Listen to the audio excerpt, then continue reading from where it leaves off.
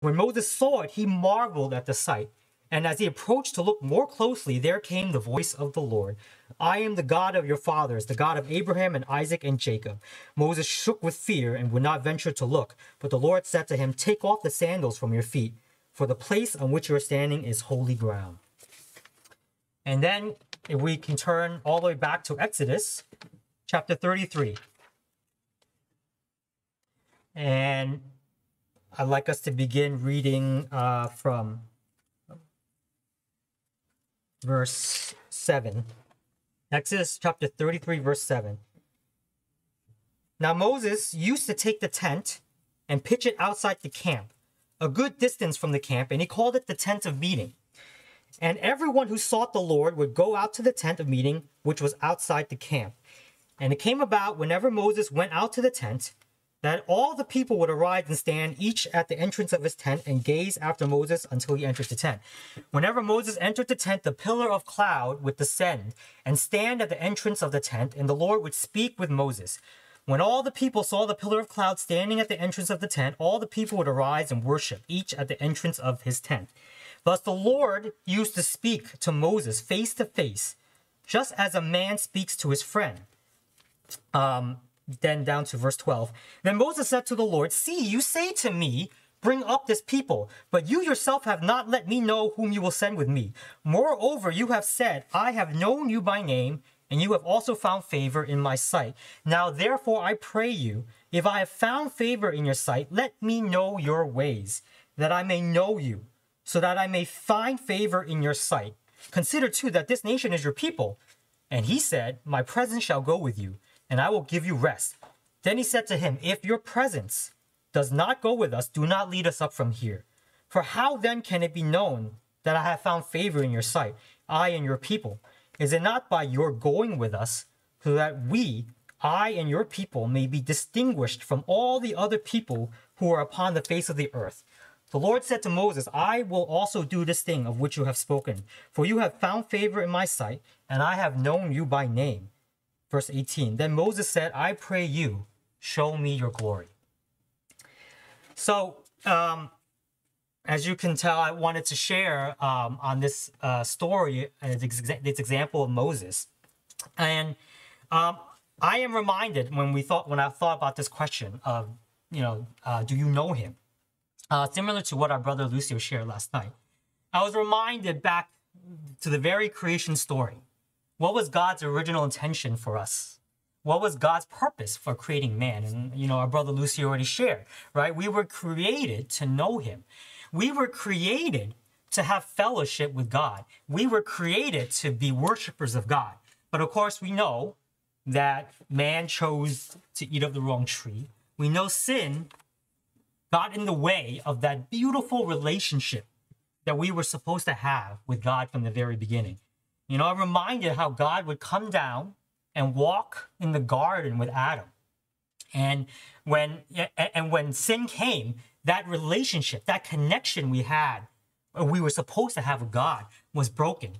And from that very moment, when that connection was broken, God did not, from the very beginning, from that connection being broken, God did not stop finding a way to restore that relationship to what it ought to be. And so he would go and find, if you read throughout the Old Testament and of course into the New Testament, and we see that God had every intention to restore that relationship that we were supposed to have with God from the very beginning. And we do read, though, when we read the Old Testament, that there were certain individuals, right, that were able to, find favor with God, whether because of their faithfulness, because of their righteousness. God was able to use these men for his purpose and have an intimate relationship with them that you don't read in anywhere else. And so one of those examples is Moses. And as we read in Exodus chapter 33, what was that relationship like? It's certainly not like the relationship we hear about or think about. But God and his relationship with Moses was like a friend speaking face to face. And so I wanted to share about Moses as an example, but I also wanted to relate it back to my personal experience as well. This is a workshop. I wanted to be practical. And I actually thought, I said that I felt like I had something to share with you who are going through college or even, graduated college. You guys are young adults. And so, in my experience with the Lord, he has led me through, in a very personal way, what it means to come into having a personal and intimate relationship. And that means being led through failures, being led through humblings and things that the Lord had to deal with in my life. And so as a background, I think we all, for the most part, I think we all are very similar. We all grew up in a Christian home, believers. Most of us have probably been going to meetings for most of your life. And you've been sitting through Sunday schools, and you've been sitting through lesson messages, and you've been sitting through youth conferences, and you've heard every single thing you probably can hear of people, of brothers and sisters teaching about things of the Bible. And I was very similar to that. I was saved at a very young age. I was baptized just before I started high school. I can say for certain that I was saved, received the Lord. But that relationship, as our brother talked about last night, a true relationship with God is a relationship of life, and life is one that there must be growth. But I could say when I was in high school, throughout much of high school and into college, in the beginning of college, I went through most of that in a very stagnant way, where my relationship with the Lord was very superficial. I knew of the Lord. I certainly knew I was saved. But I didn't know him in a deep way. I didn't know him in an intimate way. I didn't know him, to be honest, really in a personal way. I knew him as a God of my my mother, as a God of my Sunday school teachers, a God of, brothers and sisters. And that's what I think most of us grow up to know. We hear of who God is. But we recognize at some point of our life that God who knows you wants you to know him personally as your personal God, someone you can intimately have fellowship with, someone who knows you inside and out, and he wants you to know him inside and out. And so, I went through high school, pretty much nominal Christian, saying I'm a Christian, but not many people really saw that in my life. I went through the beginning of college struggling with this matter of what does it mean to walk with the Lord, because I didn't have that connection with him as I went through high school. But as we see in this example of Moses, what is the relationship we ought to have with God? It's a relationship that should be God like a friend speaking face to face. We see in Exodus chapter 33, Moses was able to have that conversation with him face to face. And we also read in Numbers, God says, as we read if we read in Numbers chapter 12, he would say that, of all the people, I speak to prophets in dreams or in visions, but not so with Moses. With him, I speak to him as a friend, face to face.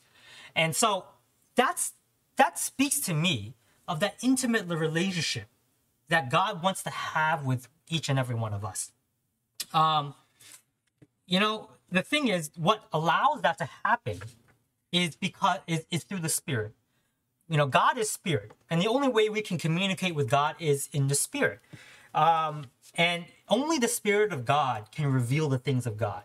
And so it is through the Spirit we can have that intimate relationship, that fellowship with God, the way we were meant to have. But of course, that relationship, because of sin, was broken. And we know the things of this world, the things can get in the way, right? If we read in 1 John chapter 2, it says, what does 1 John chapter 2 say? Do not love the world or the things of the world. What are the things of the world that are not of the Father? There are three things. This is where I'm calling on you guys. Good. Yeah, the lust of the flesh, the lust of the eyes, and the boastful pride of life. All right, all speak of sin. All speak of the thing of our flesh. And also speaks of things that we have in our lives as distractions and idols. I don't have to, I'm sure I don't have to go into detail of why sin gets in the way of our relationship with the Lord, right? I don't have to tell you about distractions or things like, when we're distracted with things, when we have things that we put up that we find more valuable and more worthwhile than God. Those are idols in our lives. Those things get in the way of our relationship with the Lord. I also see what the boastful pride of life. And that's what I wanted to focus on a little bit today, because sometimes, pride gets in the way.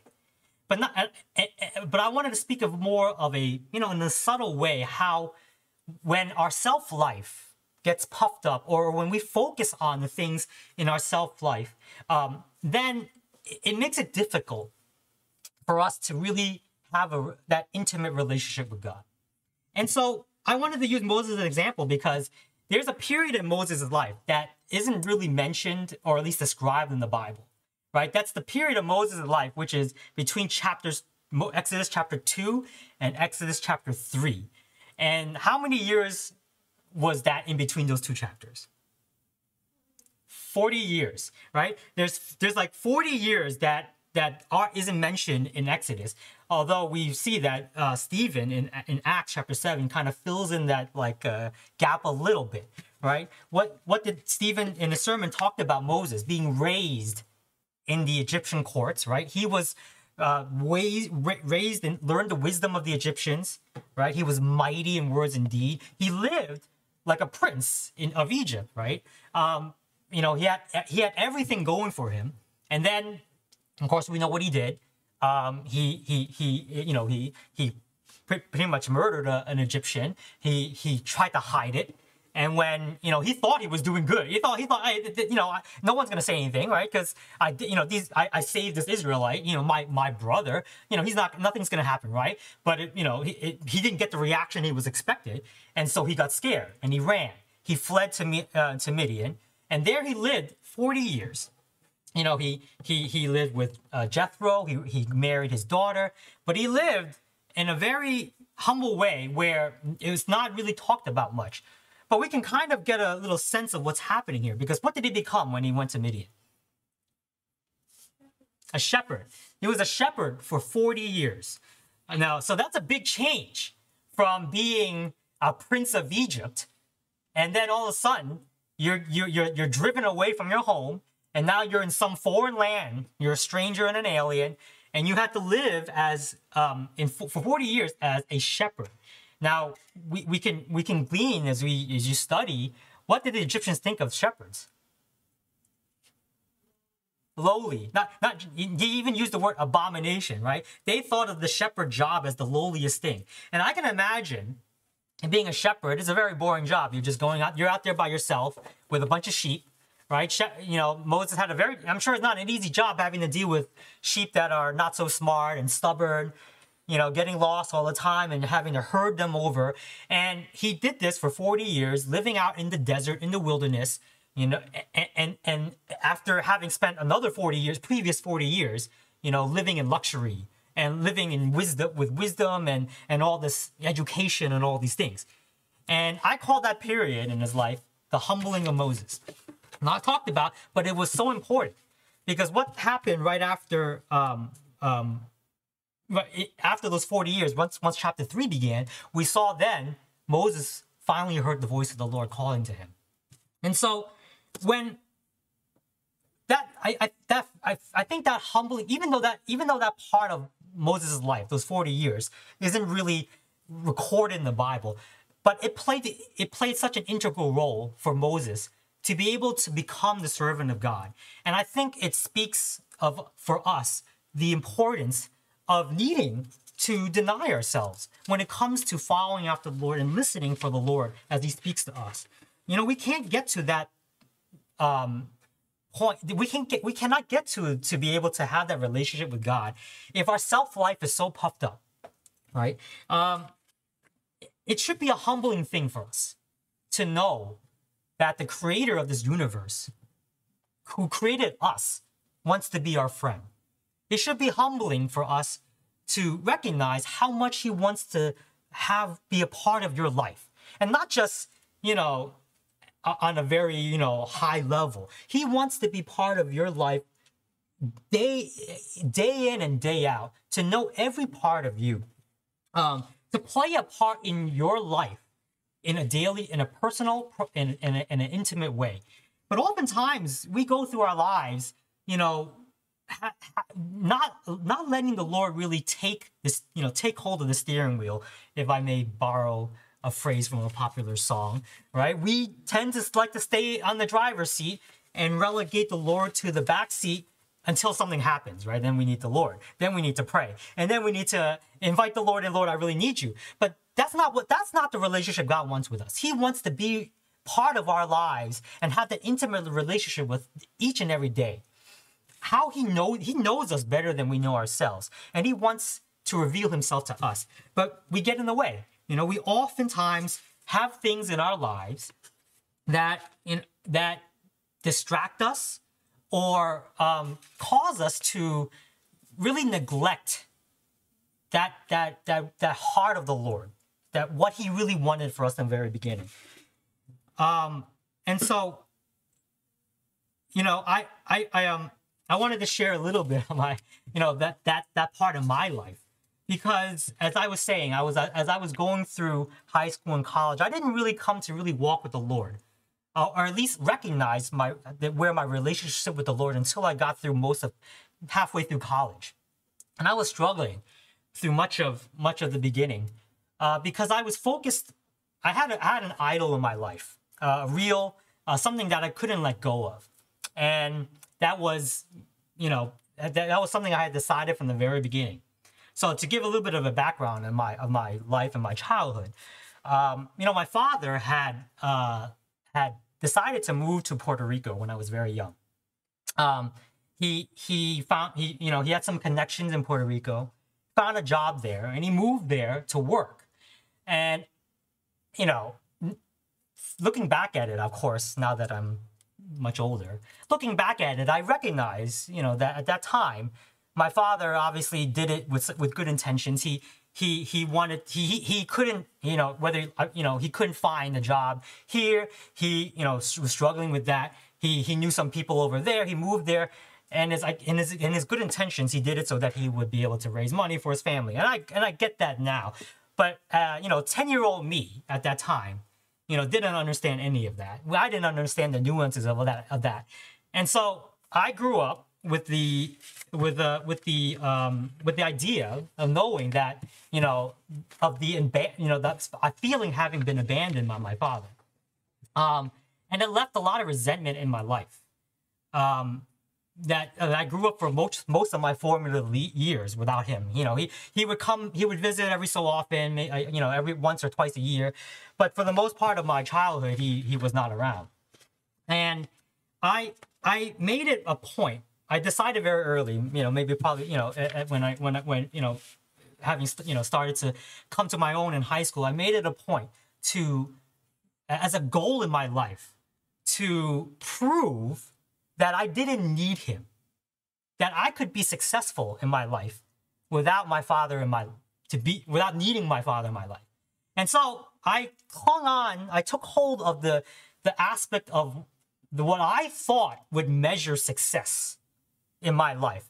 So, clinging on to those very typical Asian stereotypes, I decided to be what? A doctor. Exactly, a doctor. That may not be true nowadays. I don't know. Maybe that has changed nowadays. But at that time, when I was starting high school, I felt, you know what? If I was going to prove to the world that I didn't need my father, I was going to become a doctor and show everybody that I didn't need him, right? That I was perfectly fine without him. And just now I need to step back and put a disclaimer. This is not a workshop telling you don't be a doctor. In fact, I see one right there. And absolutely not. This is a personal. I want to share my personal example of how the Lord led me, and the Lord will lead each and every one of you in a personal way, and He will show you the things that are in your life that need to be dealt with, and then these things in your life that need to be worked out with, in order for that growth, that experience with the Lord to become something much deeper.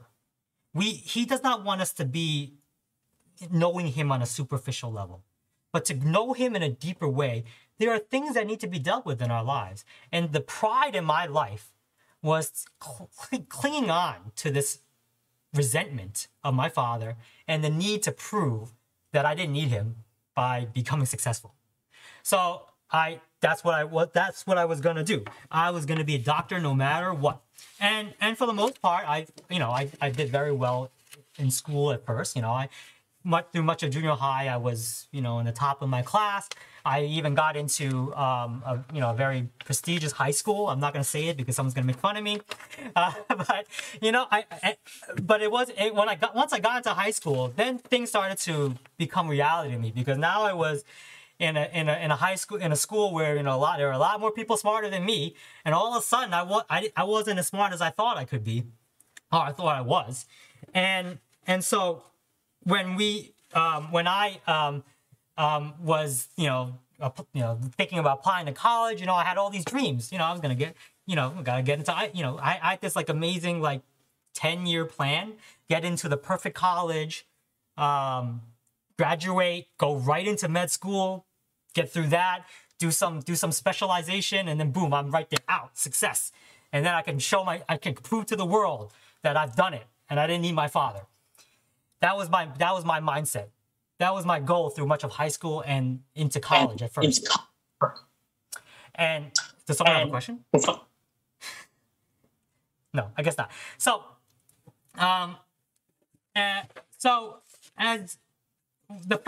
there were a couple humbling things for me.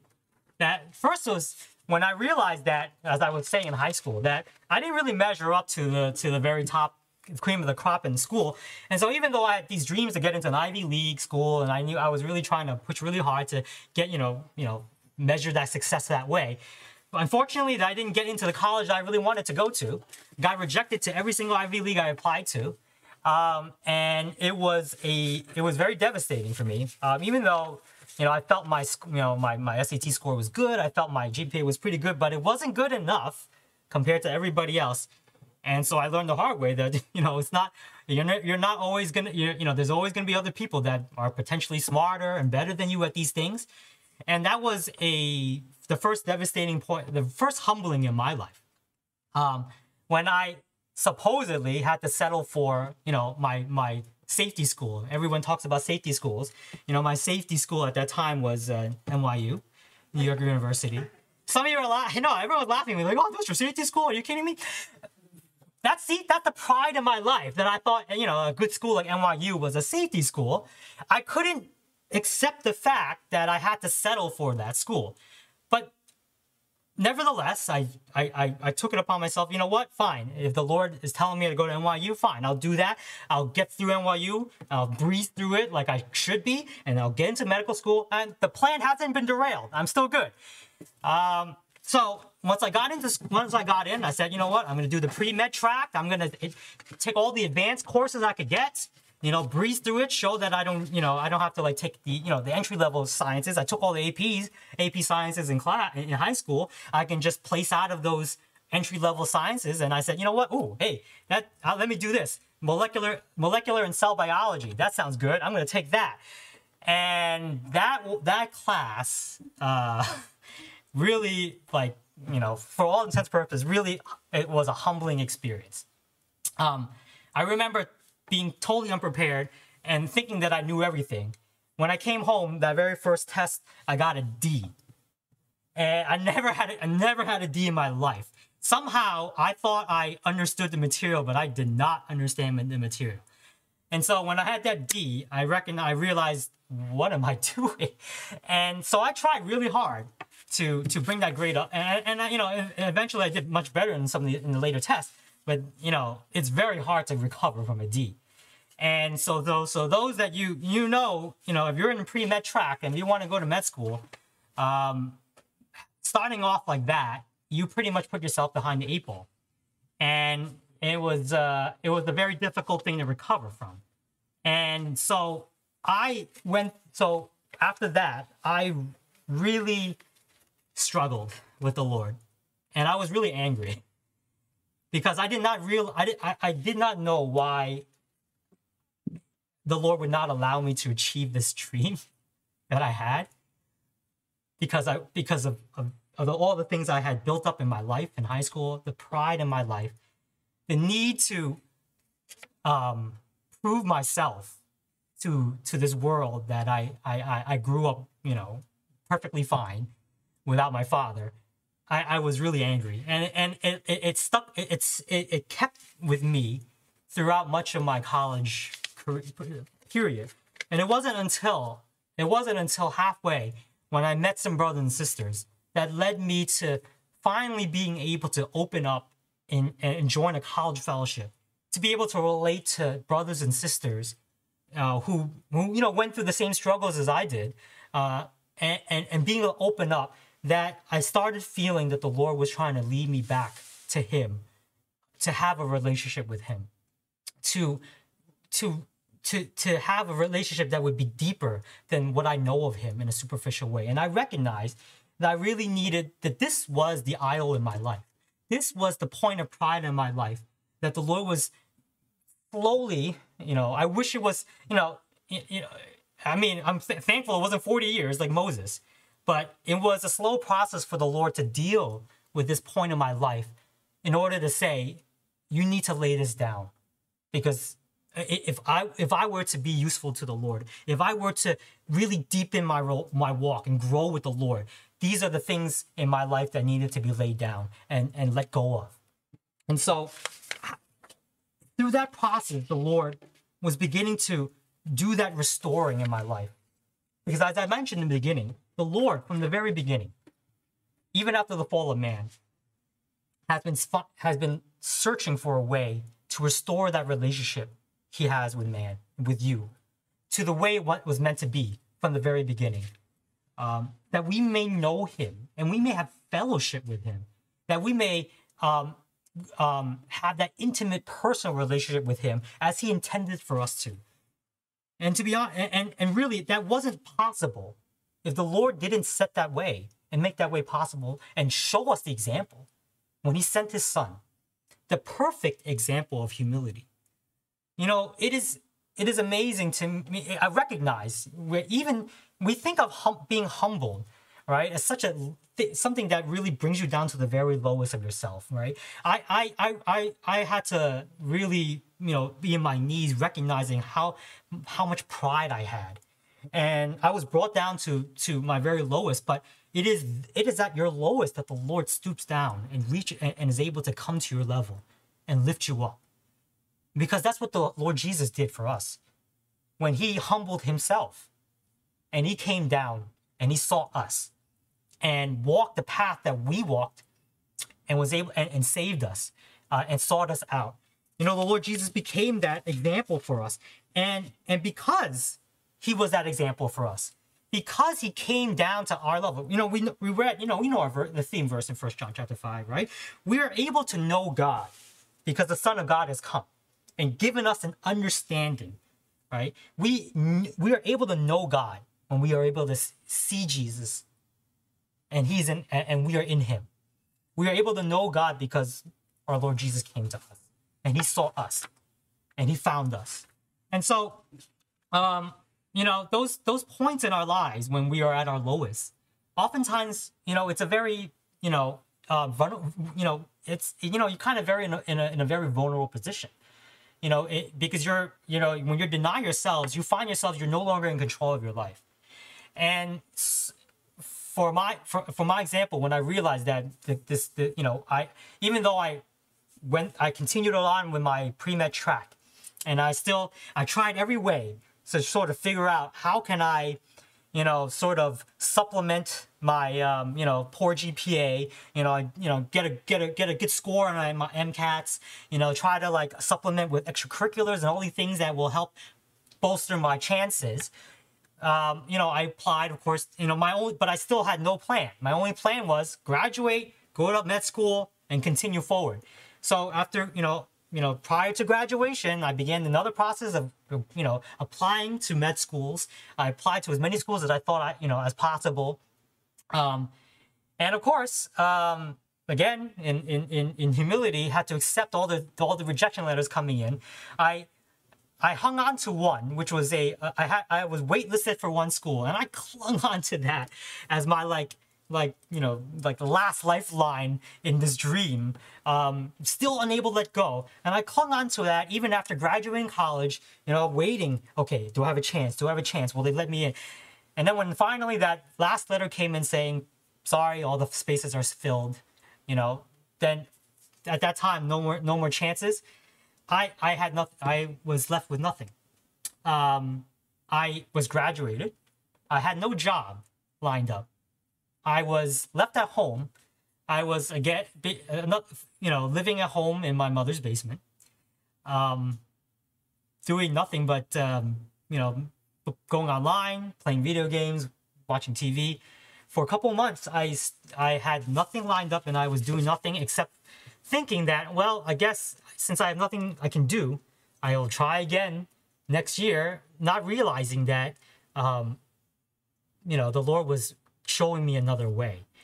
And I remember, I remember very clearly one morning, mid-morning, when everyone else, I'm sure people of my classmates and those I knew in high school have already started their careers and gone off and do these things. I was sitting in my room in my mother's basement, thinking halfway through the day, thinking, what am I doing with my life? And at that time, I got a call. And, through some connection, someone had said, oh, I think I would, Kelvin, I have a job, we can offer you. You should, you can work at, I have a job opening at some lab. And I thought, hey, okay, that's good. It's maybe this is a way, right? If I work at a lab, I work for a little bit, maybe it'll be a stepping stone to somehow, whatever, going through, trying to reestablish what I wanted as a stepping stone.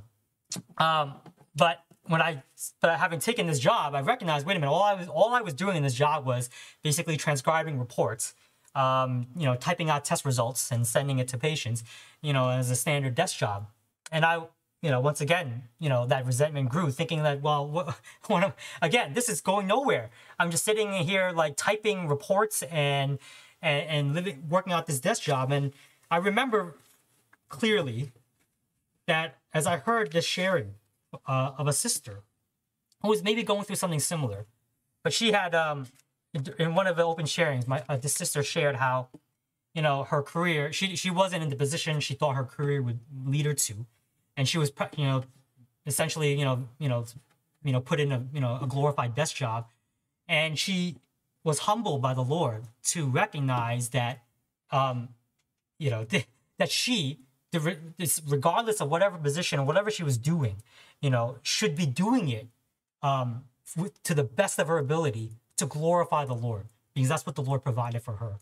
And I remember as I heard that message, that I heard the Lord speak to me and say, essentially, do you not trust me? Do you think that you know better than I know you? Do you think you know better of how to lead your life than I do? And so from then on, I echoed that sister's prayer, and I said, Lord, if this is what you want me to be, then I will do it to the best of my ability, because I recognize that you are the one who is leading me. You are the one who knows me better than I know myself. And when I prayed that, I began to recognize how much the Lord wanted to be the one in the driver's seat of my life, because he wanted to have that relationship with me, that I would pray to him each and every day, to invite him to be part of my daily life, and to be part of every decision, to be part of every situation in my life, so that he would be the one who is truly the master of my life, not me, who thinks he knows better than who created me. And so I think we recognize that, there are those examples in the Bible that we see the same way. Moses, as I shared, Abraham. In James, what did they call Abraham in his relationship with God?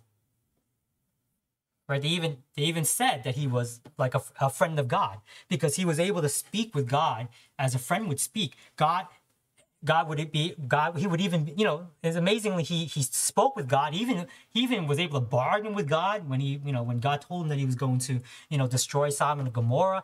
It would that relationship could not be there if it wasn't for Abraham's faith in God and trusting in God and what God said. Whatever God wherever God told Abraham to go, he went. And for the most part, right? Whatever God told Abraham to do, he did. And that faith that Abraham had of God was counted into him, was credited to him as righteousness.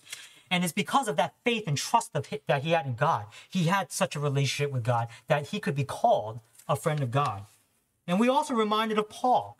Paul had previously when he was Saul, had everything, right? He had the lineage. He had the education, he had the training, he had the profession, he had talent.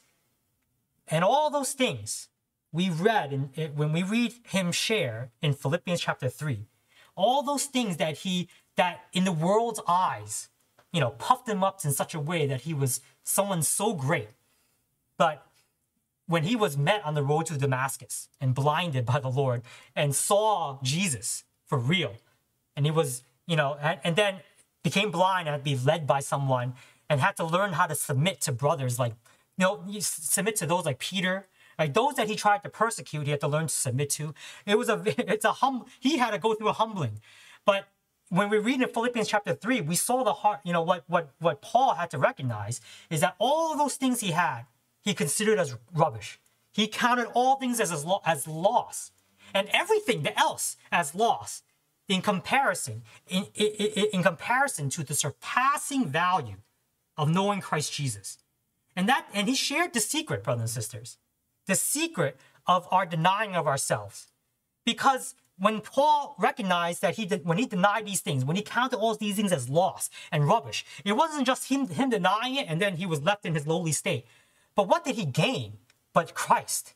Because the secret is that when we learn to deny ourselves and humble ourselves, the Lord comes and fills us with himself, and he picks us up and restores us into a rightful, beautiful, intimate relationship with him. And so when Moses saw that, right, Moses went through that 40 years of humility. Even throughout the time that he was being led by, he didn't think much of himself. God had to be angry with Moses sometimes. It's like, who created man? Who made your mouths talk? Who gave the mouths to man to talk, right? He was so like nervous about speaking before Pharaoh, But throughout all that, even throughout all that,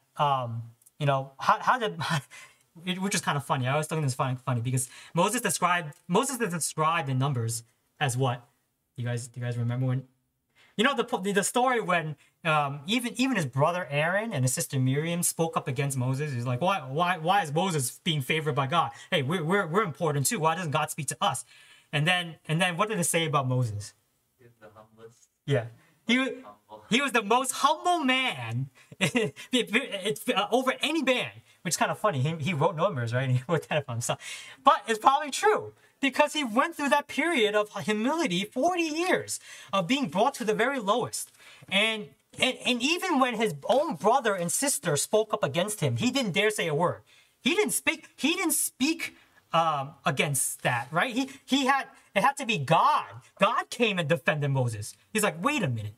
Do you recognize that with all these other prophets, I speak to them in dreams and visions, but with Moses, the one I know by name, I call by name, I know him.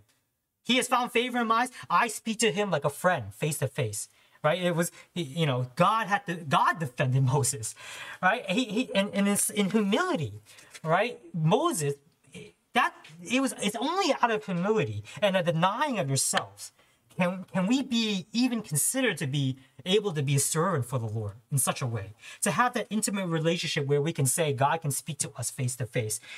And thank the Lord, because he has made that way possible. Back then, it's very rare, right? Moses, Abraham, you read these very rare examples of people in the Bible that are able to have that relationship with God. But we are thankful, brothers and sisters, because today we have the Lord Jesus. And he has given us the Holy Spirit. And it's because we are in him, we are able to know him, right? Moses recognized the most important thing. And we read in Exodus chapter 33. This is after, if you remember, in Exodus, just before that chapter that we read, the Israelites committed a grave sin, right? And what was that?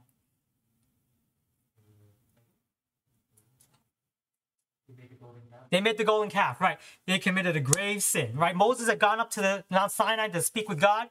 But the people of Israel got impatient. They told Aaron, make us a golden calf, right? They committed a grave sin of idolatry, right? And so the Lord was very angry with the people of Israel. And here, Moses interceded for them, right? And at this point, he's like, God had promised the people of Israel that the land of Canaan is theirs. Right? That was already God's promise. You go, right? And so at that point, the Lord was so angry. He was saying, go, just go, right? Go to the land I promised you. And Moses here recognized the most important thing about this journey and this walk and this relationship with the Lord. He's saying, Lord, if you do not go with us, do not send us there. We know the promise of God, what God has promised us. Those who are saved, we know who we are. We belong to the Lord. We know we have the understanding of eternity with the Lord Jesus. And amen. Praise the Lord. We have that. But as our brothers have shared already, this matter of eternal life is not a matter just of an experience that we're going to have in the future, later on. But this experience of eternal life with the Lord, is something that we ought to be experiencing now, today, in this relationship with him.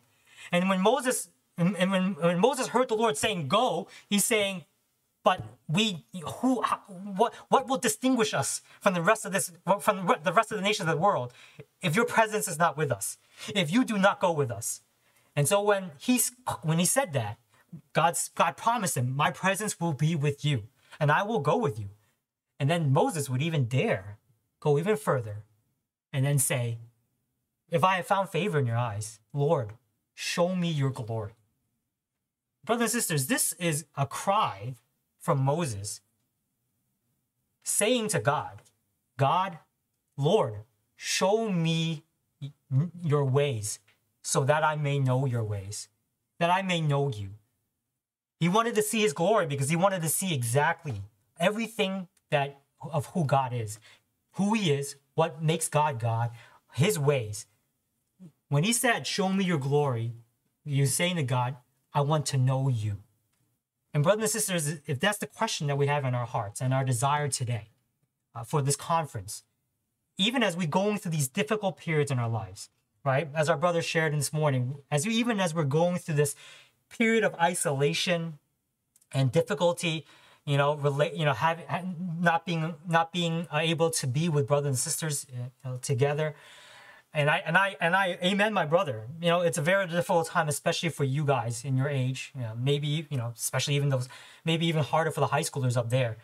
And yet, and it is true. But yet, even in these periods of isolation, right? Maybe the Lord is leading us through a period where he's showing us those areas in our lives that need to be dealt with. That when we need to seek for humility and we need to learn to deny ourselves, then the Lord can meet us there. And he can show and he can reveal himself to us in such a way that perhaps the cry of our heart, just like Moses cried out, and just like the Lord showed me when I was at a period where I was in my lowest estate, where when I was thinking in my life, thinking to myself, what am I doing with my life? The only thing I could say, at that point was God revealed himself to me and said, and told me, do you trust me? And Moses here trusted God to the point where he said, I dare not go. Do not send us there if you do not go with us. Lord, show me your glory. Show me who you are. Reveal yourself to me. You are the only thing that distinguishes us from anything else in this world. From the rest of the people of this nation, the people of this earth, because of you, your presence is what makes is the only thing that's important for us. And so without us, do not send us. If you do not go with us, do not send us there. And so the Lord, God, I can only surmise that God was pleased to show, some of his glory, right? He couldn't show everything because Moses would die, like just, but with some of his glory, he was able to see it by passing through him, while he was hidden in the cleft of the rock. And brothers and sisters, with that experience, I have to say, if we think of it nowadays, how blessed we are because we have the Lord Jesus, who we know the fullness of the Godhead dwelt in him bodily. The full glory of God can be seen in the Lord Jesus. And he has made it it was in his pleasure to reveal God to us. And we are in him. And if we're willing to say to him, show me your glory. If we're willing to say, I want to know you, Jesus, don't think he won't, you think he will hide things, from you? If you're earnestly seeking him, how much he desires to reveal himself to you. From the very beginning, when Adam and Eve fell, his heart was seeking to restore that relationship, seeking to reestablish and recover that which was lost. And brothers and sisters, if we are willing to deny ourselves, if we're willing to even go, be humbled and lay down the things which encumber us, then we are willing. Then we're able to press on with the Lord. Then we're able to have a relationship with the Lord that can be deepened and can grow. Right? A relationship of life can only be there if there is growth, not stagnation, not on a superficial level, but growing deeper and deeper. So, brothers and sisters, that's my sharing. I hope it was helpful as a personal, experience each and every one of us will go through with the Lord. The Lord will show us the things that he, he wants to show us. And may we be willing to press on with him, to lay down those things and say, Lord, I want to gain you, that I will value knowing you and having you more important than anything else in this world. Shall we close in prayer? Lord, we recognize, Lord, that in of ourselves, Lord, we are so rebellious in our nature. And oftentimes we think we know what is best. We like to be in control. We think we know what we need to do in our lives. Yet we forget how, Lord Jesus, you are the one who created us. You know us better than we know ourselves. And so, Lord, we thank you, Lord, that you were willing to stoop down to our level, to reach to us, and to come down and save us, so that we may know you, that we may have a part in you, and that we may grow with you and walk with you in this journey through this wilderness, to have your presence with us. Lord, our desire is that we would not just know you in a very superficial way, know you as if in our head, but Lord, may we know you intimately, personally, because it was in your design, Lord, that we may have fellowship with you. And so, Lord, we commit ourselves to you. We know that there are many things in our lives that can often be a distraction and get in the way. We lay those things down before you, and we say, Lord, may you help us to count those things as loss in view of the surpassing value of knowing you and gaining you. Lord Jesus, may you have your way in our lives. In Jesus' name we pray. Amen.